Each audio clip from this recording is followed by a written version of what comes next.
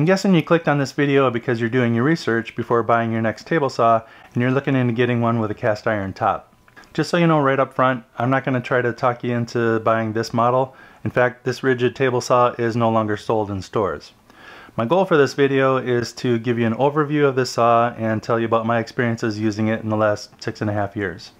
I'm going to tell you what I like about it and what I don't like about it, and believe me, it has issues, but we'll get to that. Welcome to my woodshop. If you're new here, my name's Brett. Even if you're not new here, my name's still Brett. This is the Ridgid hybrid table saw, also known as a contractor saw. It's model number R4512. And like I said, this model is no longer sold at Home Depot, which is where I bought this in 2016. Ridgid has since come out with 2 new iterations since this saw, and their current model number is R4560. That's 60. This saw represents the beginning of my woodworking journey. This is the first table tool that I bought when I decided to get into woodworking in 2016. And obviously it's still working because it's still in my shop. Okay, let's get to the show and tell. We'll start with the cast iron top. I'm going to get a straight edge.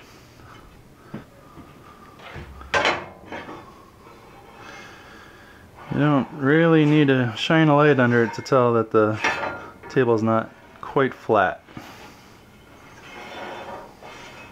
So, you know, it's not perfect, but for what I do, I haven't run into any areas where the lack of flatness has affected my woodworking where things don't fit. So far that hasn't been an issue. The cast iron portion of this measures about 20 inches, maybe 20 1/4 from left to right, and 26.5 inches. From the front of the table to the front of the saw blade all the way raised up, we're at 11.5 inches. And off of the back of the saw, it's about 6 inches, not counting the riving knife. The wings are stamped steel, and that introduces some issues. The edges can be kind of rounded. The difference in material too makes it difficult to line up and get level and straight when assembling. You may not be able to get it exactly there. It'd be really nice if they would provide cast iron wings as well. I think the model before this one might have had cast iron wings, or maybe that was an add-on. I'm not sure. Some people replace these wings with either plywood or melamine or MDF, something like that. Assembly for this saw is fairly extensive. Thankfully, the instructions are really good, and the parts bags for the hardware are well marked. As I recall, this was a while ago that I put this together. It has T-channel miter slots on either side of the blade. These two are not milled perfectly. This is the one that I use the most with my miter gauge, and it seems to bind up in the front and the back. So I think it's bowed just slightly. So again, not perfect, but pretty good. This has a 30-inch rip capacity on the right and a 15-inch capacity on the left. This is an aftermarket zero clearance plate that I bought from, I think, Lee-Craft makes these. Yeah, Lee-Craft. This is the throat plate that comes with the saw. It's 1/8 inch steel. Kind of makes it difficult to make your own zero clearance plate just because there's not a lot of depth here, because we've got these little tabs with Phillips head screws in them for leveling. So the stock throat plate has these little holes to access those Phillips screws to get the throat plate level. It's also wide enough to allow for beveling, but then obviously it's not zero clearance. And this just has a tab on the back and a finger hole on the front. The aftermarket does not have a tab on the back. It just sets in there, but it has these recesses for the leveling tabs. Before I bought this, I actually made my own zero clearance plate. This one ended up being for Dado's. This is made out of PVC. I've got some other blanks here that I haven't used yet. I don't know if you know this, but you can flatten out a PVC tube in the oven. You just cut it to the length that you need it and then make one cut down one edge of the tube, and then as you heat it slowly in the oven, you can flatten it out. So that's what these are made out of. And this one has a tab on the back, and then I put a washer on the front because there's a magnet up here to help hold it down. So this is the one I use for Dado's. I do have another aftermarket throat plate that I got from Lee-Craft for Dado's, but I forgot I even had this until I started making this video. Here on the front of the saw, We got the power switch over here with a nice big red paddle that I mostly use my leg to shut that off. Then you have to lift it up to turn it on. It is plugged in right now, so I'm not going to actually flip this, but there's a safety key here that comes out in case you got kids or employees or something. I don't know. I think on the newer models there's an actual padlock hole that you can put a padlock in there. This model does not have that, but it does have the safety key. We got onboard storage for the fence. I don't usually keep my fence over here just because I have an outfeed table on the back. I'll show you that in a bit. So it doesn't fit all the way and it's kind of tippy.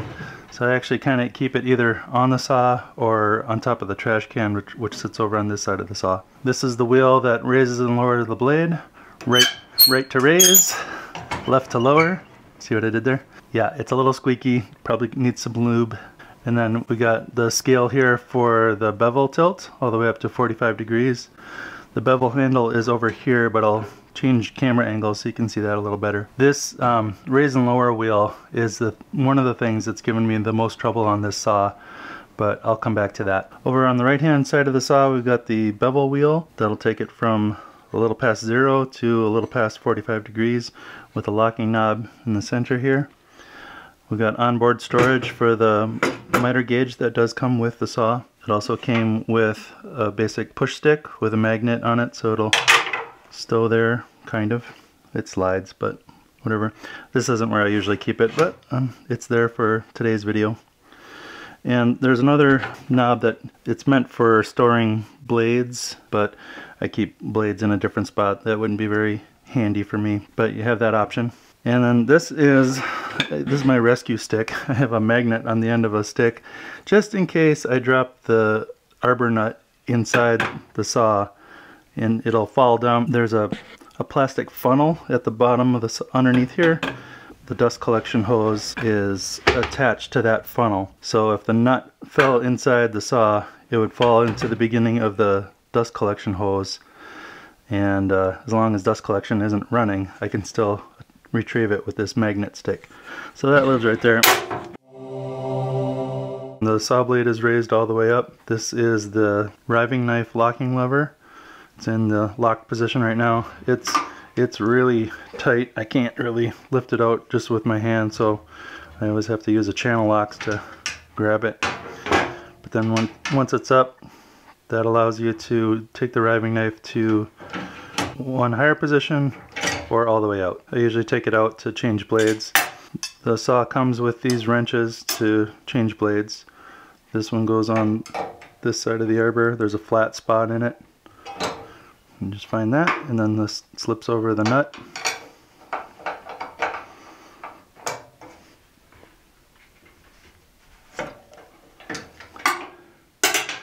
And I'm always very leery not to lose this nut down in there.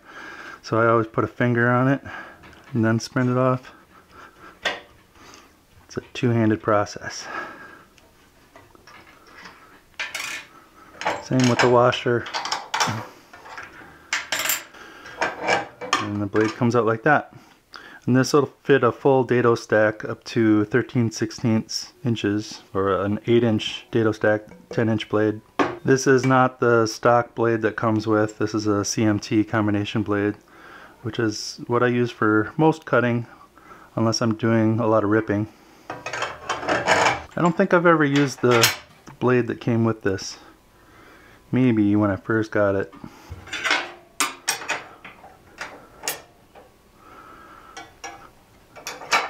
That's how you change a blade. I always put the riving knife back in.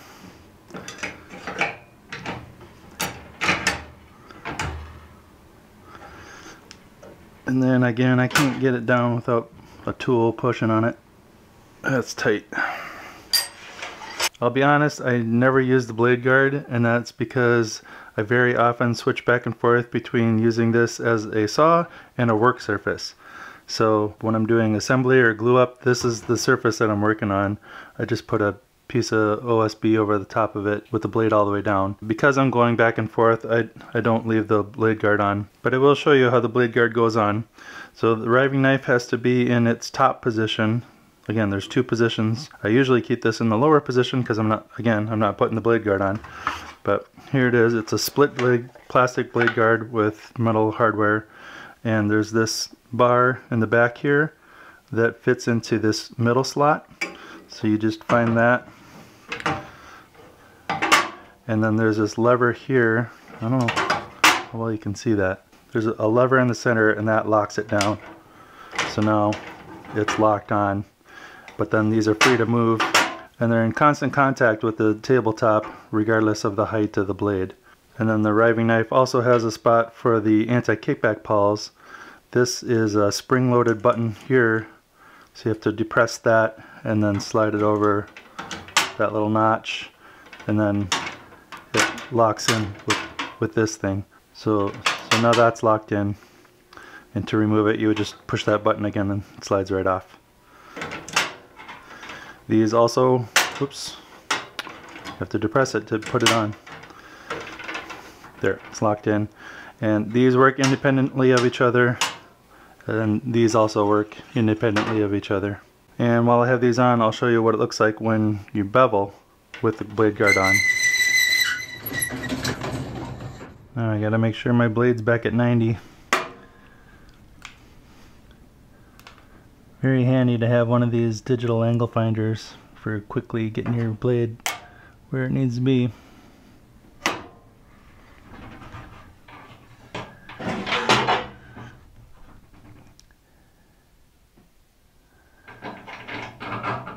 Lock that in. Before we get into the two biggest trouble areas with this saw, at least for me, there's a couple of new developments with my channel that I want to talk to you about. If you're just a casual passerby and you only want to know about the saw, you can skip this part. But if you've been following my channel for a while, there's a couple of new things that I want to tell you about. This is the first video that I've made since I've added these new things, so I'm excited to talk about them. The first is that I've added YouTube channel memberships. That's where you can become a member of my channel and support me as a creator. I'm offering some cool perks along with that at the different levels. I won't take a bunch of time to go over the details, but if you're interested or just curious, you can click on the join button right next to the subscribe button below this video. The second is that I now have a website for my business. I've had the domain name brettsbasementwoodshop.com for a long while, but I never had a website to attach it to, but now I do. So there you can see some of the work that I've done. There's a contact form if you want me to do some custom work for you. I'll also be selling plans there, some for sale, some for free. So check that out if you're interested, brettsbasementwoodshop.com. Okay, back to the saw. The fence is mostly aluminum, some plastic, and it's got 2 points of contact here, well 3 really, but it's got this little grabber on the back rail, and then these 2 plastic parts make contact with the inside front of the rail here. So when you lock it down with the lever here, it travels here and squeezes on the back side. So it's really just pinching between the front and the back rail, which can introduce some issues.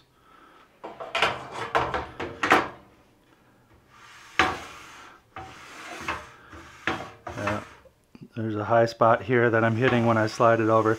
It slides pretty well, but what can happen is when you lock it down, I don't know if you can see this on camera, but if you put a square on it,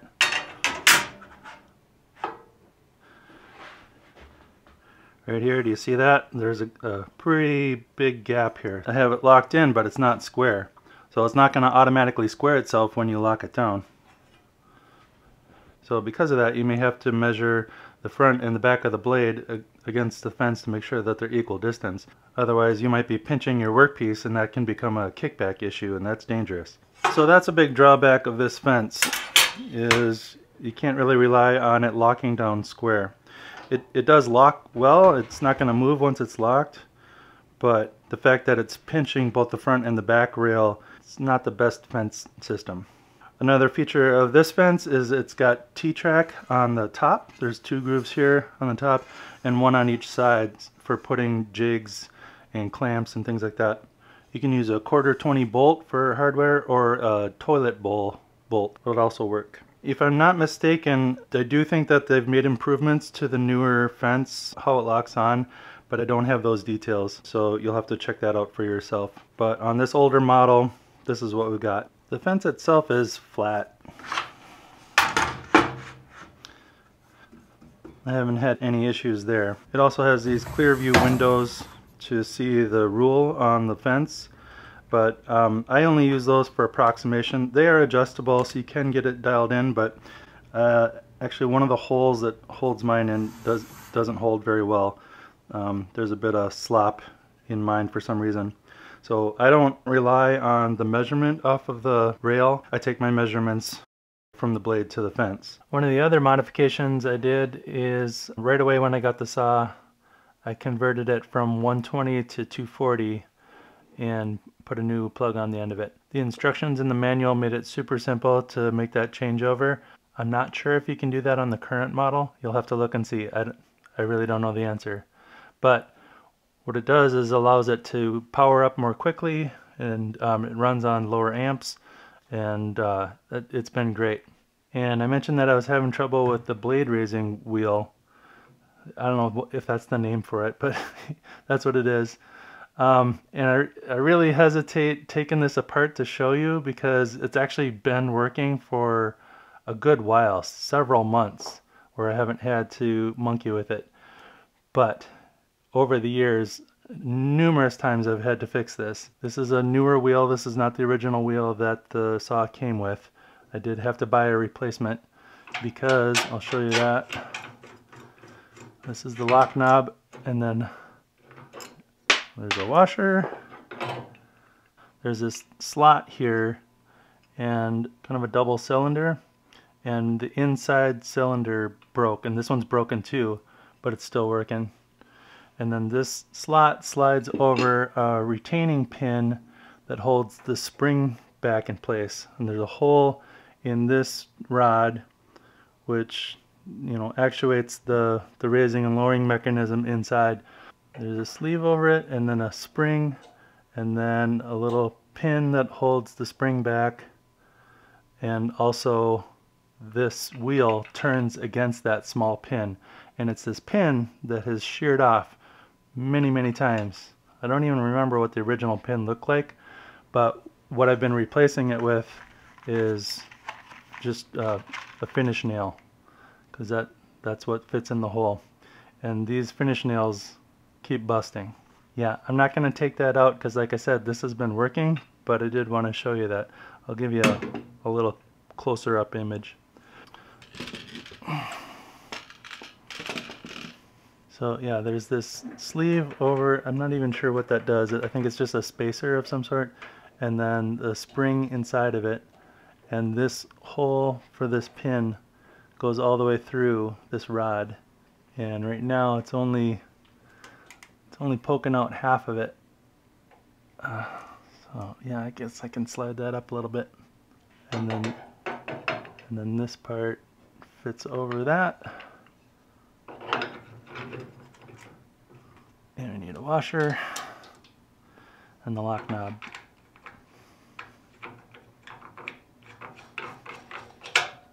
This has been super frustrating over the years because every time that little finish nail breaks, I can't raise and lower the blade anymore, so it has to be addressed in the moment. It's been a real pain in the ass. Noble Steve. Let me know in the comments if you have the saw and if that thing has happened to you, because I don't know if this is just a fluke on my machine or if it's a common thing among Ridgid users. I don't know. I haven't seen anybody else struggle with that, but maybe no one wants to talk about it. One great feature about this saw is its mobility. It's got an integrated wheel system that engages with this foot lever.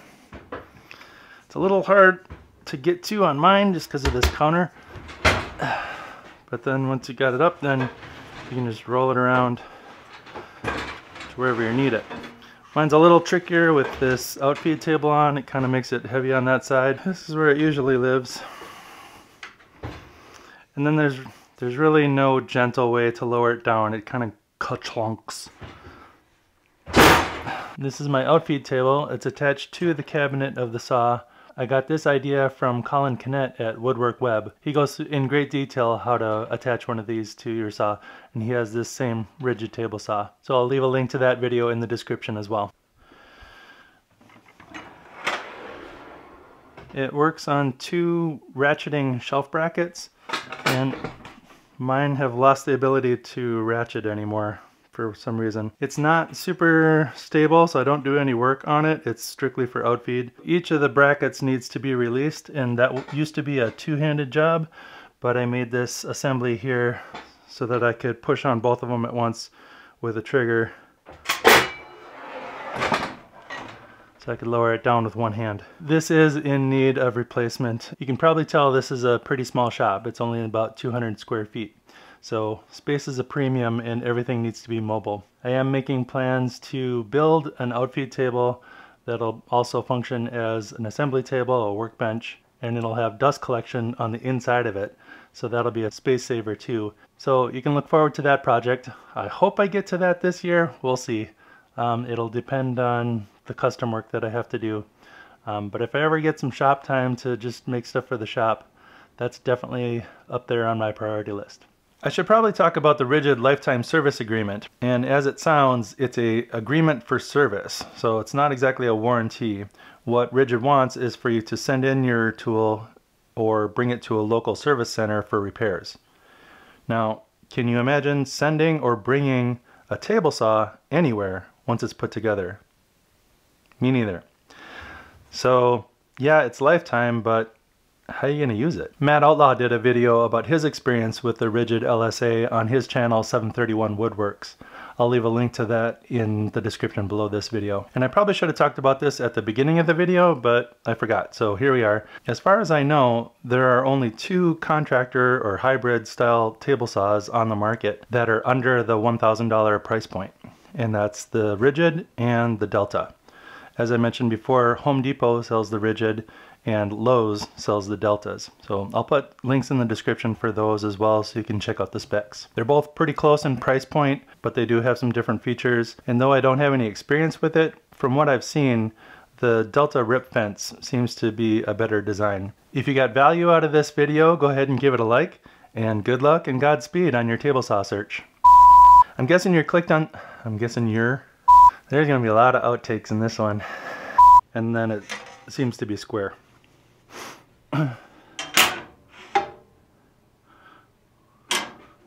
Or not. I have to get off my knee now.